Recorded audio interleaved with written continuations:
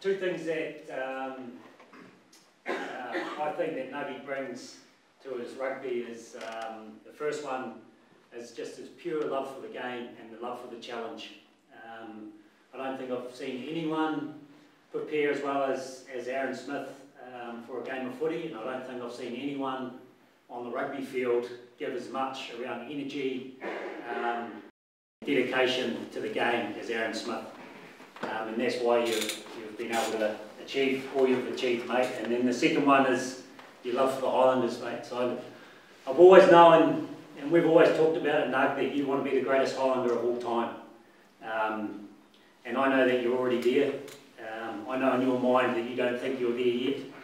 But your dedication to achieving that and leaving a legacy here at the Highlanders that is right up there, and I know you've done that already. Congratulations, and I know you're going further than this game. So come forward, grab the jersey, and one for Luca as well.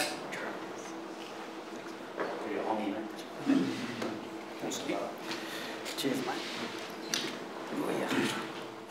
But now I stand here twisted because my heart says, I always looked at Bender as the greatest Highlander,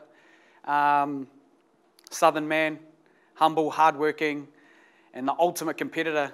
And for 120 odd games, I was just following him. And I just wanted to be like Bender. And I stand here now trying to carry on Bender's legacy.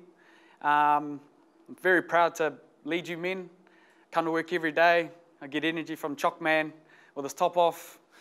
Freedom stepping guys like nothing. Gruder wanting a whale ball every time. Nonny bowling people. But I come to work every day because I want our boys to succeed.